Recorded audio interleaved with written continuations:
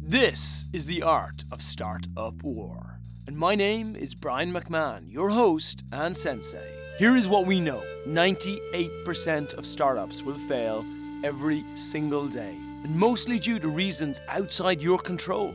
The Expert Dojo Startup Accelerator, we look to even up the playing field by sitting down with the greatest minds in startup investment right here in our studio in Silicon Beach, where we look to shine a light on your path to success.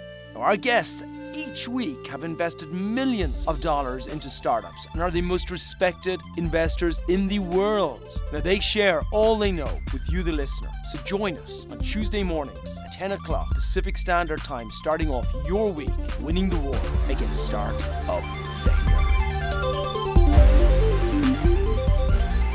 So welcome back. It's another week. It's another podcast. You're here with Brian from Expert Dojo. Yet again, I am talking to another phenomenal, well-respected angel in this community. I should say long-standing angel in this early stage community. Maybe you're like, don't say that, Brian. I don't. Makes me sound like a senior citizen.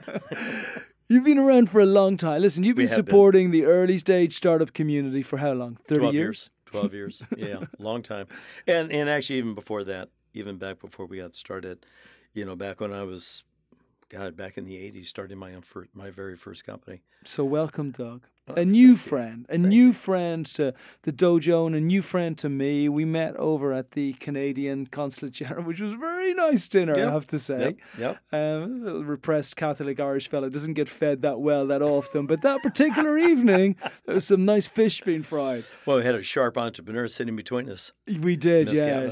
She was awesome. But it was just really inspiring. We had a few minutes to talk back over there, and I could really feel in the moment that it wasn't just a question of you saying, yeah, I like investing in startups, and obviously Archangels, which is your angel group, I want to talk about as well. It was deeper than that. It was that you're so immersely ingrained in the early stage startup community. It's great. And then you came around here, you supported our startups, and as an angel you came to our demo day, you met them, you spoke to them, you listened to them. So you're awesome in my book. Welcome. Welcome, Doug. Thanks. Well, it's an addiction. I got to tell you that... it's a good addiction, right? It's a good addiction. Yeah. There's that old phrase about our entrepreneurs. Are they really made, or are they just born that way? And I really think they're kind of born that way. It was just even myself. I can still remember doing a job interview way back in the early 80s. And this guy in the middle of the interview stopped about 5 minutes in. He says, I'm going to tell you something I've never said to anybody else. I go, what's that? He goes, first of all, we're not going to hire you. But second of all, you should go start your own company.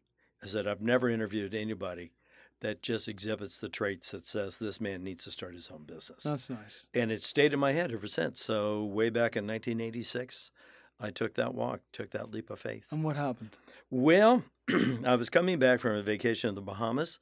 I had a new Prince graphite racket, $300 back then. I had one of those. Remember when they first came out? Yeah, they were beautiful. For sure. Are you kidding me? And they had a little flimsy zip case on the top, and they had it in the overhead bin on the airplane. And the guy threw a briefcase up there and broke my racket in the strings. Nice. And I'm like, there's got to be something better. So I came back on an architect to work with, and we designed this carrying case, hard plastic carrying case for tennis rackets. I got W.R. Grace involved in designing it for me and doing the handles. Got patents in 6 countries on it. It was my first taste of entrepreneurship, and I loved every minute of it. It's tough, though, because you moved directly into the space of intellectual property, design, and where you build it, how you build it, how you keep your costs down. This is not a simple world. Yeah, I mean, this is manufacturing 101, and to tell you I had any knowledge in that space, I really didn't. My background really was in finance and technology. Yeah. So I was doing a consumer product, and I had no idea about consumer So products. What happened?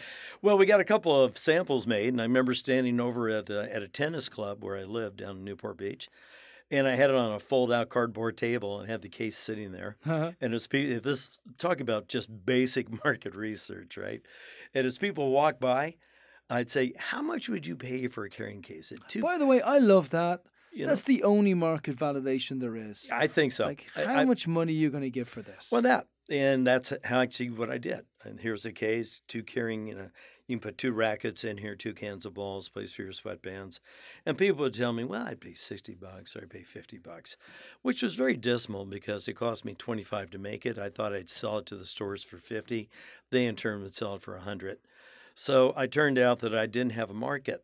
But God bless the guys at W.R. Grace. They liked it. They bought everything. So I got all my money back, plus a little bit. God, nice. So I went into my second crazy venture. What did they do? Did they then launch it afterwards, or they just stored it? No, I think you've seen it in a different form. Right. I mean, it was a hard plastic case.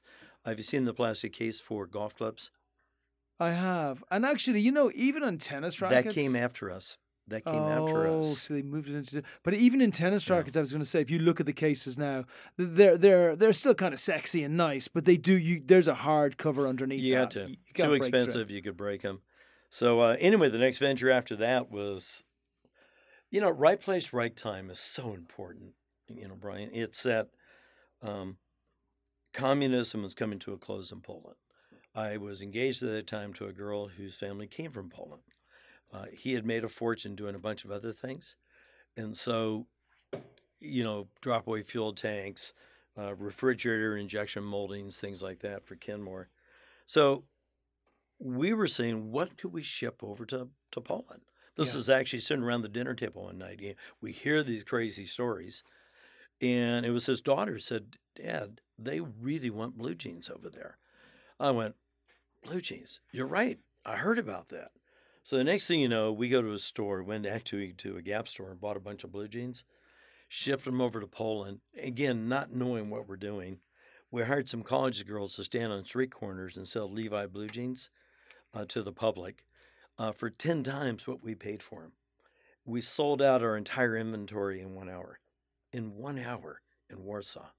So the next thing you know... Get the hell out of here. Yeah, so the next thing you know, we literally went back to the same Gap store and bought all of the inventory at Gap. That took 3 days, by the way, because nobody was going to sell us the jeans at full retail, nor did they quite understand it all. So I had to get approval from corporate. It was all a bunch of fun things. So there was no, again, in that case, there was no intellectual property. There was nothing that was going to keep it yours. You just saw an opportunity and you thought, I'm going to sell a stack of this as quickly as I possibly can and get it out to the market. That's it, exactly. I knew everybody loved blue jeans over in that part in Eastern Europe. How long did that party last for? A couple of months. We kept selling them and the only reason it came to an end was that, you know, we get a little goofy in our thinking. He was a good trainer, Stanley. Because here I am filling up containers with blue jeans, shipping them over, and one day he says, why is the container coming back empty? Well, it's not ours, Stanley. It belongs to the shipping company. No. Why aren't we putting something in that container that we can sell here? Yeah. I went, oh, hadn't thought about that. Yeah. Right? Out of the box. Next thing you know, I'm over in Warsaw and I am looking at cut crystal, carved wooden boxes, sadly enough, stolen religious artifacts. Yeah. An awful lot of that. And then somebody came to me with vodka. I went, oh, yeah, Poland, they're famous for vodka. Yeah. But as I was talking to Stanley about it, I was back home.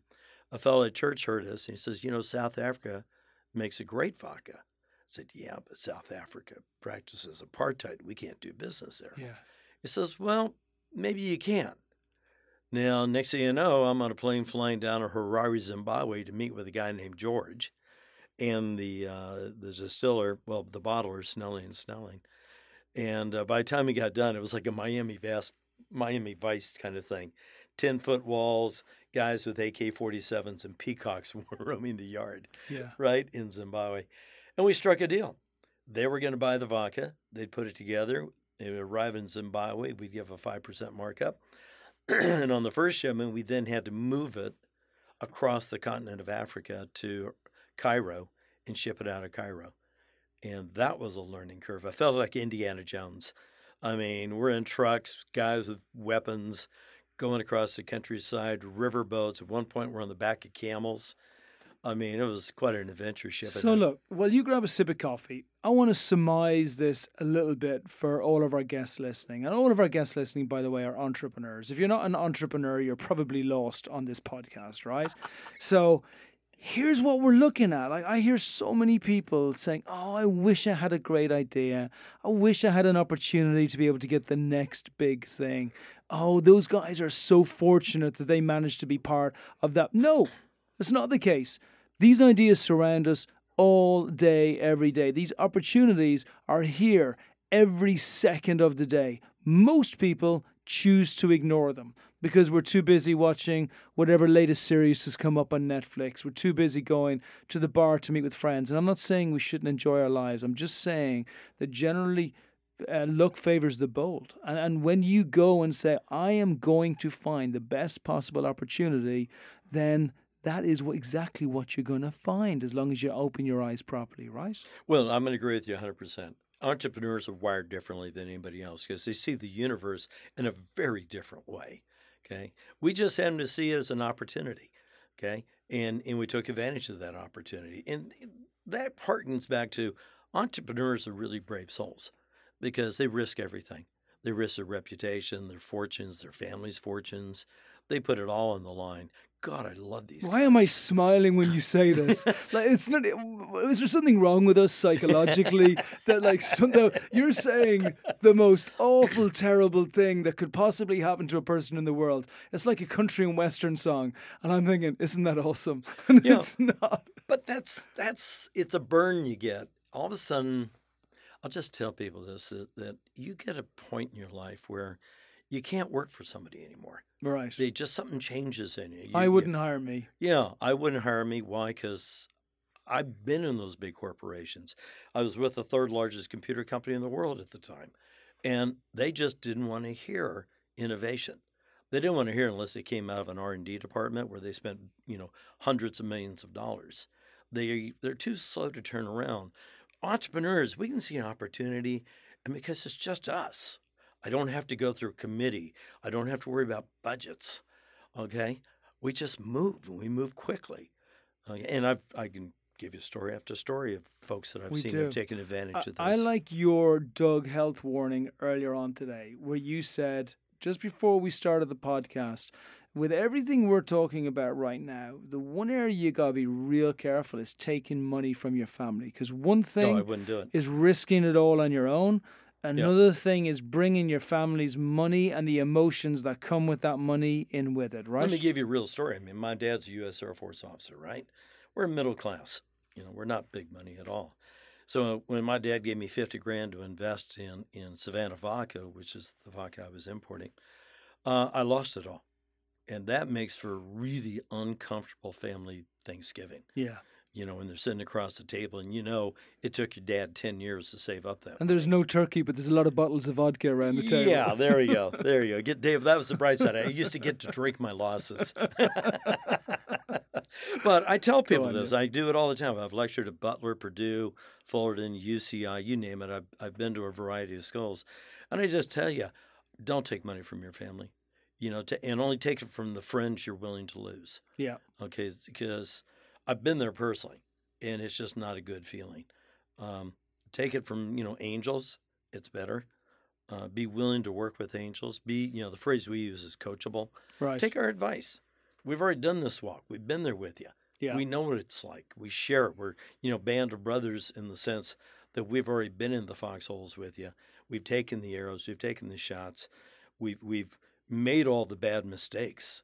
And we're trying to help you as an investor, try and help you to avoid those pitfalls that don't put you out of business. Do they listen? I don't know. The Angel Capital Association says the failure rate on startups runs about 92%. Right. And the three big reasons, management problems, lack of money, or no market. And sometimes, and I've actually, the nation That's of Canada. That's interesting. They're the three reasons, right? Yeah, So lack of market. Yeah. Management. Well, we don't realize that the hardest thing, I've seen this, I've actually trained and spoken in front of a large number of entrepreneurs on this, is that we get myopic. We think the world is going to love the widget we just built. Yeah. Okay. But did you stand out in front of the tennis courts with your product right there? No. And have people tell you yay or nay? Most of us don't. No. And by the time we get the nays, it's we've too already, late. Yeah, we've burned our way through $1 million, $2 million, $3 million. And you got to face your friends and family and say, I just lost all your money. I'm really sorry.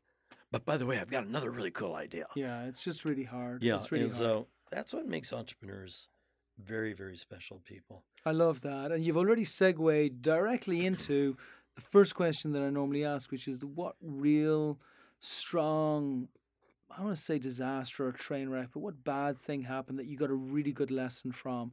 And I love that. I think the borrowing money from family is just a great lesson for everybody here. And by the way, if you have a family who are ridiculously wealthy and they have $50,000 or $25,000 to a side that they were going to spend going to the holiday parks this summer, okay. But we're talking about normal people like us where actual money matters. And if the money matters and it could be spent on something more important, then work your ass off finding angels and people in the community who find this a good business idea rather than anything else. I actually had one of the first people who came through the dojo. He wanted to build an Italian restaurant because his uncle told him he made really good meatballs.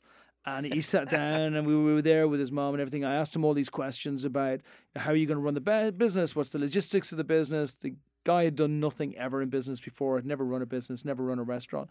And I said to him, hey, do you mind if I say something to your mom which is directly about my opinion on whether she should lend you money? And he's going, yeah, knock yourself out.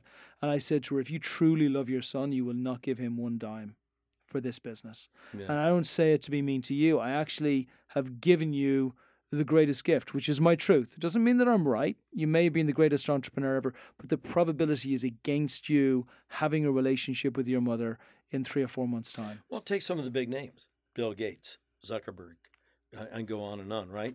Did any of these guys take a dime for their families? No, they really didn't. No. Okay. They went straight out, went right for the VCs. Steve Jobs, classic story, camped himself out in front of a VC's office, and beg until the guy finally said, I'll give you some money so you'll go away. And that is a point, by the way. So we find that with our entrepreneurs, we should expect them to pitch no less than 150 to 170 times to get the angels or VC they want. I mean, you can get lucky, right? No. It's mathematics. It's just simple mathematics. First of all, what is the average check size written by an angel in the U.S.? Now, unfortunately, and again, I'll quote the Kauffman Foundation, they don't give you a real number. They say between 25 and 35. Let's just throw out the 35 because I personally never see that. You see the 25. So if you're trying to raise $1 million on an venture and 25 is the average angel check, you need to get 40 of those. Right. Okay? That means you got to talk to 40 people. It's not easy. And to find 40 people to say yes probably means you're going to have to talk to 100 people. And the rest.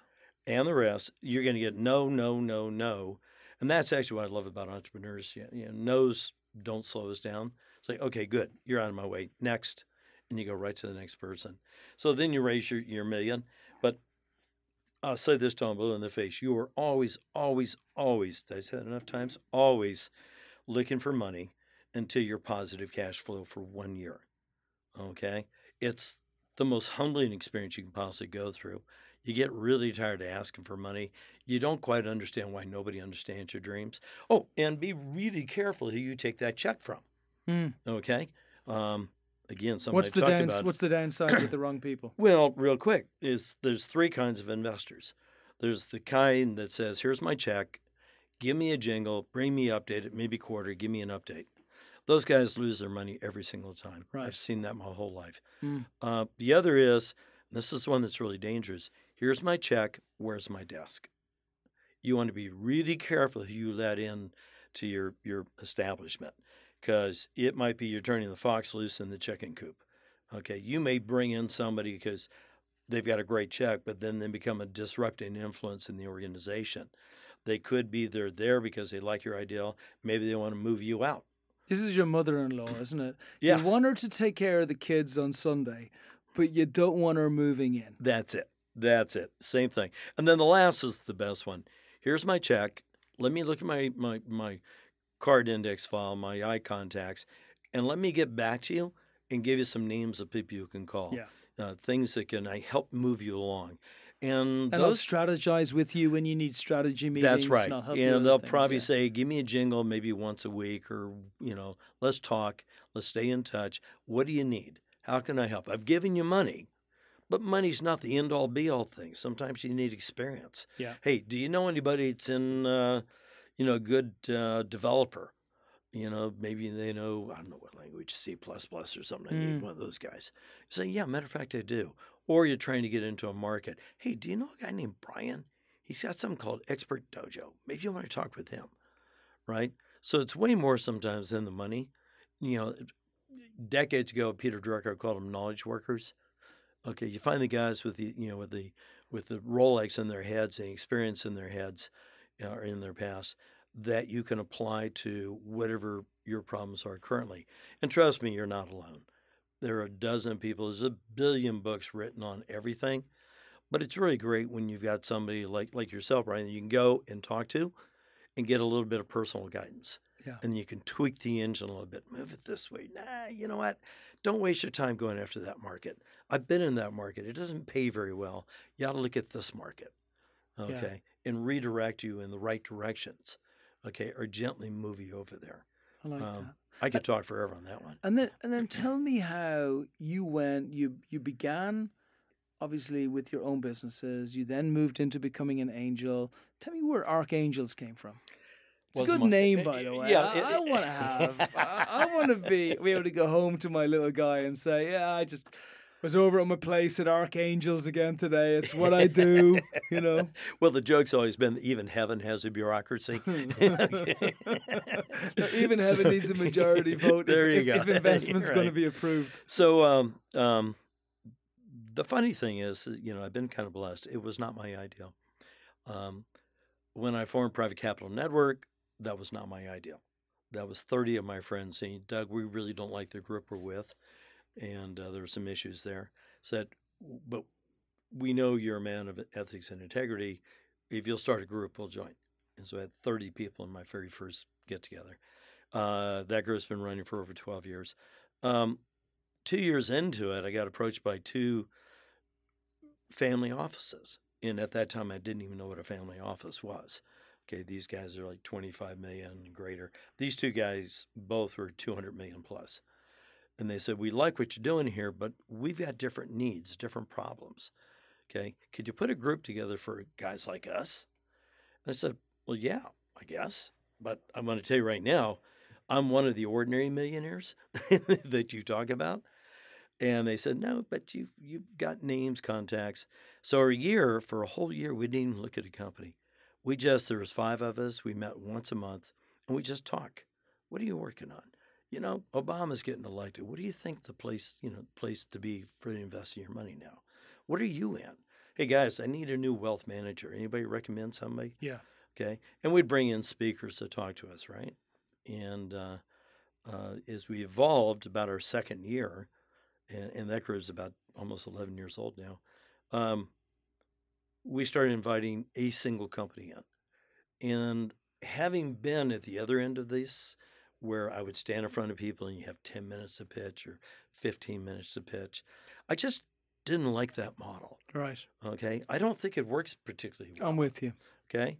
What happens and what we've discovered, and so this is real information, is that we would bring one company in and it would be more of a dialogue, not a monologue. Yeah. It would be a conversation guided by a presentation deck. Yeah.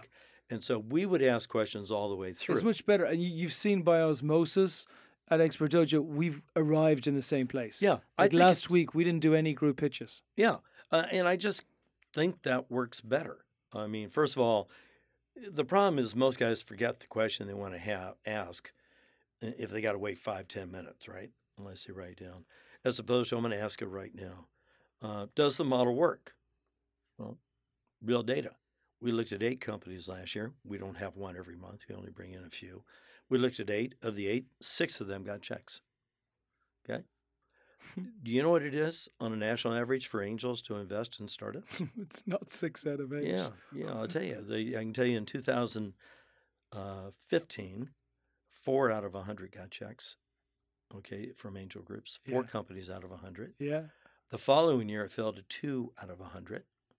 Okay, I don't know what it is yet for 2017. Yeah. I should go look and find out. Hopefully, it's upticked a little bit, but I don't think. No, it's hard. We have been moving further and further away from pre-seed. Yep. And look, seed today is kind of Series A, right? I hear $3 million being mentioned when people are talking about seed. We've seen angels move away because angels are afraid. Yeah. You know, it's not because they want to get a better return. It's just that they're afraid because it's so much riskier. Well, to be able to choose the right statistics, one. 92% of all startups fail in the first 3 years. Right. For the 3 reasons I've given already. Management gets into a fight. We've seen that, even with established companies. We've even seen it in corporate America. I mean, look at Steve Jobs and John Scully. Yeah. Which, by the way, John Scully came in our room and pitched a company to us. Oh, really? Okay. Yeah. Some of our guys invested. It went out of business 3 years later. That's sad interesting. Stories. I can go on and on. I mean, you've had Harry Winston's, Pete's Coffee, a whole variety of companies come in the room. Did you invest in Pete's Coffee? No. While I wanted to invest in the 9 stores that were going to open, yay, you had to also take on 3 restaurants that were starting in New York. 2 in New York, 1 in New Jersey, without a named chef in a market they'd never been in an industry they've never been in, a real restaurant. And we're like, no, you don't know what you're doing. Did they do it? No. Good. Yeah. No. I was going to say, I've never heard most of my the group Pete's walked away on that. Most of us. Unfortunately, a lot of us did go in on John Scully's deal. And but I know everybody's going, go on, Brian, ask him. Like, what is it? What do those 6 have that made them so special that they were worthy of the investment? Boy, you know what? That's a really good question. A lot of times, it's the management team. Okay, if you've got an A management team and a C product, that'll go further than a C management team and an A product. Wow. Because on the former, gravity will kick in and drag them down. A good management team can get you across the goal line. So we look at management teams all the time. Remember what I said earlier about market? Is it really a market? Does a company really understand the market they're going into? Does it really satisfy a need? And can you articulate your solution that in such a way that we understand, that you understand what you're getting yourself into? Okay. And quite frankly, every now and then, you just plain like the deal. Okay. Harvard did an interesting study. Now, they think a deck should be 19 slides long. I think they're crazy. Do you know how many slides were in Zuckerberg's deck? Facebook? 11? 10, 11? 9. 9, okay. 9. I think it was Google had something like 6. Yeah. I mean, more is not better. Yeah. Okay. My analogy, by the way, is that I agree because it's all it is. It's just a guide to start a conversation. That's right. It's a teaser. And what happens is it becomes the crutch.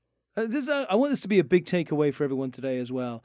These damn PowerPoint presentations are a friggin' curse because what happens is you end up competing with them. And while everybody's reading all of the multitude of text that you put up on the screen, then people are finding it really hard to hear the words that you're saying, unless you're saying the exact same words that are on the screen, in which case you look like a schmuck because all you're doing is just showing people that you know how to read. So really get your deck. I think Airbnb's deck is a great deck as well. Good one. It's really simple, really easy. It's like 9 or 10 slides, and then it allows you to really get to the meat of the conversation. Yeah, I'll tell you right now, it's Guy Kawasaki. I'll give him a plug. He was out of Apple. He knows his stuff. Yeah, he always talks about just put one word. Go watch the old rollouts by Steve Jobs. He'll put one word on the screen. Beautiful. And then he'll talk about it, right? Yeah. The worry that your audience should have is that they'll be talking to a room and all they're going to see is the top of the heads. When you see that, it means there's too much information in your deck, and they're reading the deck and not listening to you. And you know something? I had the privilege of doing a TEDx talk, very different to a TED talk. It's like a little baby TED talk. But the lovely thing about TEDx is you're not allowed to write really anything on your slides, and you're not allowed to have any prompts or aids or things that will actually help you. You just have to say it as it is, and it is a great training for you to go really deep into the core of the why and the message, as opposed to anything else. So I love that advice. I believe less is a million times more. Have it so that they feel what you're actually doing to bring change to the world. Your passion. Yeah, and then anchor it with numbers, right? Yeah. Because you want to then. I'm going to say something that's going to sound really boring. Your audience is going to hate this. Write a business plan. I hate business plans. I don't ever read business plans, okay, unless I want to look at a particular section. Well, that's great, Doug. Then why the heck do you want me to write one? Because it forces you to learn the different segments of your business. So, for an example, when I got to the segment on my business plan when I was doing Savannah Vodka, and I wanted to look at competition, I went out and had to go out and look at everything from Absolute. I was importing, vodka at that time. Have to look at all these companies. Same when I built the first internet. Well, we ran at one time one of the very first internet home banking products. We were second only to Digital Insight. So we had to go look at their stuff. What are they doing? How do we tweak it and get all the feedbacks? I'm going to say something a little rough. Don't ever fall in love with your own product, okay? Be able to make changes. If somebody walks in the room, I mean, we never want to hear that our kid looks ugly, right? Yeah. Okay. But if somebody walks in the room and says, your kid looks ugly, but if you change these things, it'll look better. Your product looks really ugly. You could change it a little bit. If you could address this or add these features, it might be more appealing to the market or the target audience you're going after. But don't get lost in development. Yeah. I've already saw a company just 4 months ago in our room. Really cool product. I'm not going to go into details about it, but the mad scientist running it is lost in trying to make it perfect. He's already on version 3, and he hasn't sold one product yet. Yeah, poor guy. It's like, oh my God, start selling it before you roll out the changes and the modifications, because you'll go out of business. And it's also because most entrepreneurs are creatives. And that is a blessing, but it is also a curse. Oh, yes. Because a creative will continue to do that one thing which you are amazing at, which is create. So I always feel this kind of two or maybe three personalities that we all fit into as entrepreneurs. We're either creatives, or we are business development, or I'm going to put logistics in there as well, because sometimes the logistics splits away from the creative, right? Mm-hmm. I am a pure business development guy. Like, I can have the door wide open here, everybody coming in, stealing everything. Could have left the furniture out while it's raining, but I will wake up first thing in the morning and I will think, how are we going to move forward today? What are we going to achieve? What are we going to sell for our cohort? What investors are we going to bring in? What companies are we going to move forward? It will be my waking thought for the first 2 hours until I can get it out of my head. Now, that is a curse and it's a blessing, because I'm going to bring the bacon home. Coachability. Right? I'm going to say right now, I agree with everything you just said. We always look at coachability. I mean, important, right? I've had guys that don't want to listen to what you have to say. Yeah. We just had a guy 2 months ago come in the room, and the whole room said, I think he's got something, but I'm not sure I could spend any time with this guy, because he was absolutely, I'm right, you're wrong. I said, really? Yeah, we're the ones with the money. Yeah. Okay. So how wrong are we? Okay. I'm not saying that we don't understand where you're going, but recognize your own limitations. There are times when the mad scientist needs to be taken away as the CEO and stick over into R&D. Doesn't mean I'm going to dilute his shares or give him less of the company, but you want to bring in somebody that knows how to run a company, how to build it, how to take it to the next level. Why? Remember what I said earlier? Companies fail because of no market, no money, management. Okay? If you look, remember I talked earlier about the Harvard deck, 19 slides. Take a wild guess at the number one slide, according to Harvard Business School, the number one slide that angels investors look at the longest. I know you're going to say team, right? No. You're not going to say team. Okay, No. good. Okay, hold on. Team, by the way, team is number 2. Team is number 2? Yeah. Oof, right. So we have the problem, we have the solution. I'm not going to go for either of those two. We have the market size. Market size is going to be one of my top 3. We have the team, which is obviously right up there at number 2.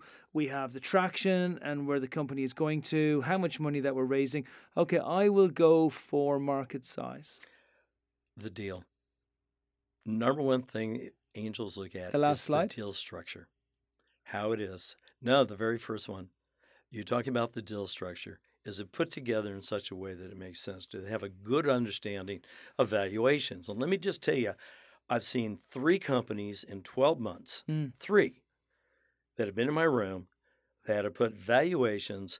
We're worth $140 million, actually, $120 million. and I have revenues of $500,000. What? Get out of here. We're not going to make that investment. We're just not going to do it. Okay. And they look at me like, don't you get it? I said, first of all, or even better, the one was 150 million on no revenues. Yeah. Okay. I was The like, potential what? is the potential is endless. Yeah. So number one slide they'll look at. Number two, the management team. Right. Number three, the market size. You're exactly right. The very last thing, according to Harvard, that angel investors look at, if I had a drum roll, I'd use it right now. There is a drum roll. The actual solution. Right. How interesting. Oh, look at that. We got some music just to kick us off for the day. Da-da, da-da. I don't know what that is. Really? Oh, maybe. We like to get some lullaby music. It's kind of it's an entrepreneur thing, just to really kick everything into gear and just get a little bit of lullaby music, so you can kind of get to sleep and you can think to yourself the world will be a better place. But we're going to follow it up with some killer music that the world is not a better place. Actually, it's entrepreneurs. But no, this. Well, rolling back a little bit, isn't it amazing? It's the last thing that angels look at is the actual solution. Yeah. Okay. Yeah. It's so huge. they'll look at the deal, so the deal makes sense. Okay, from their standpoint, they get more bang for their bucks. Remember, it's a balancing routine. They want as much of your company for as little as possible. You want to give up as little of your company for as much as possible. Yeah. And somewhere in the middle is that happy point where you both agree you've reached the number. Because it makes sense. Because what the angel is really looking to see is this a reasonable partner in the future? Because if you're going to be unreasonable at the start, the probability is you're going to be unreasonable for the rest of the time as well. So I'm with you there as well. Yeah. Are there any, I would like to kind of finish the interview, maybe to focus on where you see the next 12 months going as far as the great opportunities for startups, both from a market perspective, but then also from an Archangel's perspective and what you feel you should be investing in. Wow, we love tech. We really do. We've looked at a couple of the biosciences areas. They take too long. I mean, 17 years. Yeah. If they ever clear. My joke is I'll It's be a dead long before. time. Yeah, I'll be dead before any of them pay off. Yeah. AI is hot right now. Yeah. There's a lot of stuff. I'd like to say virtual reality, but I don't think so yet. People are afraid still in Yeah. that space, right? Yeah, We see that there's a too. lot of people in there. It's like the old .com era I went through. A lot of people running in there, but only a handful of them are going to come out with something. And right now they still look a little too much like toys. Right now, software still the place. Apps are boring. There's too many apps. Forgive me, folks. There's just so many apps out there. Go to the Apple Store. 20,000 apps. It's too many. Yeah. How many do we have on our phones? 20, 30? Yeah. How often do you tops? use them? No, you got your 15 that are there forever. Your Twitter, your Facebook, your Instagram, your Uber, etc., etc. And a new app coming in and staying on your phone and getting retention. Yeah. So you like spaces like chatbots and I do. I think the world is going to be moving more and more towards voice. Okay, we're talking with Siri, we're talking with Alexa and all that, and it's kind of rudimentary, but I think we're very, very close to where it's going to be conversational. And I see that as kind of the big game changer. Right now, everything is just a little too much of also. right. Well, I can do this, and we can do this also. Mm. Oh, that's nice. Are they going to really pay for that extra feature? There's nothing that I've seen lately that really rocks the world. Everything is kind of ordinary. And that's just from a guy who looks at probably, 30 to 100 deals a month. And I'm not even exaggerating on that number. Usually we can tell within about 3 sentences if we're going to keep going forward or not. So for the audience, you got to grab us literally in the first paragraph because we're not going to read the rest of it. What check size do you normally look at, and what should that paragraph say? Well, I tell you right now, it's all over the frickin' board. We've got a guy right now that I really like his deal, but he wants $10 million on a $150 million valuation, and he's out $1 million in sales. The funny thing is, he's probably more of a venture capital play. He just doesn't want to go there yet. I get it. Our check size is typically 100,000 plus. Yeah. Okay, the single biggest check ever written.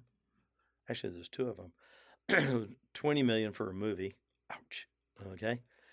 Shocked from one guy in our room. Whoa. And the other one was 35 million into what did I say we didn't like? Biotech? Yeah. Into a biotech company. Yeah. They're big plays though. If they win, they pay big, you know. You just have to Yeah, it's a long-term wait. yeah.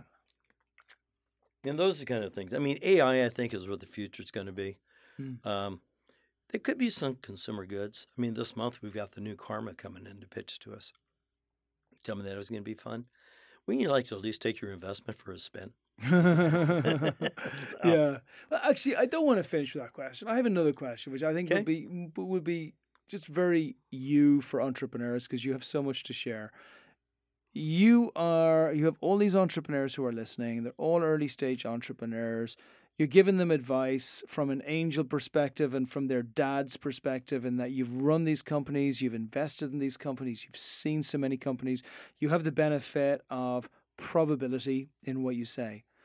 What's your advice to them on what they should do for their business when raising money and growing a great business? Well, real quick, remember what I said earlier, market share? Mm. Really make sure you got a market. I mean, really make sure you got a market before you come in the room. Management teams can be created. You can fire management, bring new management in. I get that. Deals, you can rewrite your deals. People with the with the money will help dictate the deal to you anyway, and you negotiate. But market share is something you can't negotiate. Okay, you got to really know if there's a market out there. So I would tell you, look hard at the market. Keep your story short. I mean, we always hear about the elevator pitch. I like what you said earlier. Keep your deck under 10. People should be able to understand what you're doing in a heartbeat. Yeah. The joke is, if you've got to explain it to me, you've lost me. Yeah. We don't invest our money in deals we don't understand. Okay. Sometimes they refer to angels. Well, keep it simple. Keep it really simple. After you talk to me, I should be able to repeat that. Mm. Okay. I could give you example after examples, but they're still ongoing, so I don't want to give them a plug. But keep it simple. I'm going to say the last part. That's the tough part. Stop listening to people. Okay. The naysayers, the guys that said this won't happen, just blow them off. I think they're wrong. Let your public speak to you. Yeah. I mean, go find the right people, find the right market. Let your market help you define your product. Yeah. When we were building this internet home banking product, I literally got 15 banks to pick it up for free. Okay, it was brand new. Nobody had seen this before. And as we worked our way through it, they would give me inputs. The IT guys would call me up. The president of the bank would say, I'd like to have it do this. And so they actually built my product. We didn't build it. I mean, well, we programmed it, right? Made it look pretty with some GUI interfaces. But it was the market that said, do this, do that. This is what we really want. I'd like to see it, do that. I'd like to be able to see my balances in real time. Oh, okay. So your market sometimes can actually help build your product if you go and listen to it. Be humble. Be humble but strong. Don't ever, boy, this happens too many times. Don't think that you know it all, because if you're standing in front of me, it means you don't know it all. Okay? That's why you're standing in front of me. You need my cash to get to wherever your dream's going to take you. That old phrase about don't let people steal your dreams. I mean, there's a lot of people say it's not going to work and this isn't going to happen and don't do it. You know what? Oh, God, I can't comprehend life without doing it. I mean, it's just, you talk like you get up in the morning and everything's been taken, but you're already thinking an hour, 2 hours, 3 hours ahead. We got to do this. We've got to do that. Write it down so you don't forget. But I absolutely agree with you. It's what makes entrepreneurs very special people. Okay. We are. My wife says that. I think she says it in a good way. Actually, I hope so. You know what? I could be wrong. Well, because she's beating me with a stick as she's saying it. Yeah, maybe it's not. And consume a lot of pizza. Right. I think it was Bill Gates and Paul Allen to lock themselves away in a hotel for a week and lived on pizza and Cokes and to write their first DOS-based product. I mean, it's what we got to do. We're building something the world has never seen before. It's from us and within us. Doug, it has been a pleasure. Thank you, sir. Thank you for all you do for entrepreneurs everywhere. I'm really grateful for having you as a new friend over here. And we're going to do a bunch together. For anybody contacting you, what's the best way? Well, just go to our website, Archangels Investors. It's all plural, archangelsinvestors.com. You'll see my picture in there in my bio. And somebody wrote that, by the way. I'm always embarrassed by my own bio. I know, right? And just hit contact us, and it actually does show up at my desk. Okay, beautiful. Yeah. Again, thank you. Thank you for all we do, and we will continue with all this wonderful angel investing, mentoring, educating, and helping entrepreneurship, you and me, for many years in the future. Thanks for joining us. If you know any other entrepreneur equally ambitious as you, then share this podcast by paying it forward to other entrepreneurs who are building your own army. Now, as always, our website, expertdojo.com, is packed with information to help you grow your business, find investment, and train for victory. We also walk our talk and invest in startups every year in our accelerator here in Silicon Beach. You can always reach out to me at brian@expertdojo.com, and I look forward to being back here again at our regular time next Tuesday, 10 a.m. with another of the world's top investors, helping you win the war against startup failure.